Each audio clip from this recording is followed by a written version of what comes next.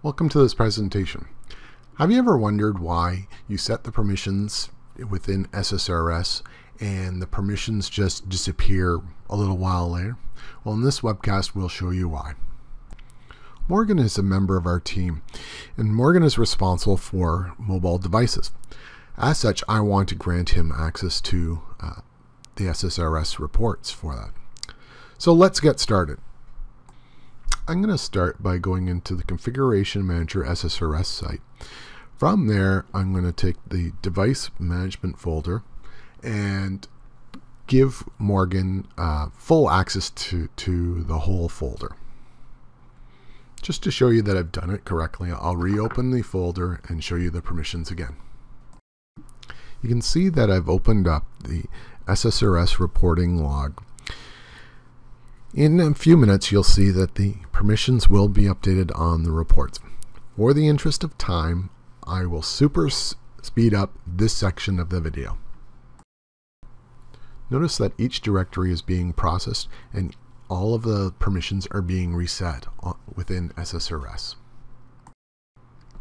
Now we'll refresh the IE window and we'll be able to see that the permissions have indeed been reset.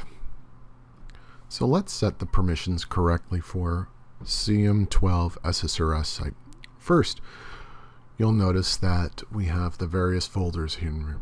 And when I click the properties of the folder, you'll notice that it doesn't actually bring up the folder, it brings up the first report within the folder.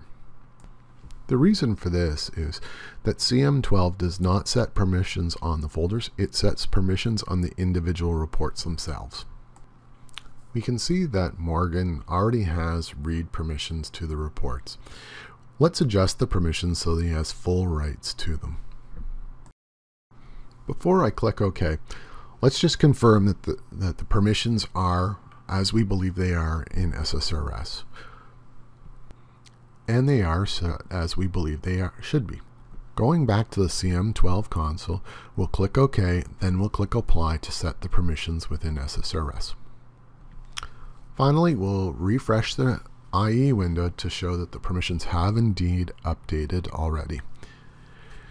You'll repeat this step for each report that you'd like to grant Morgan permissions to. If you have any questions, please feel free to contact us.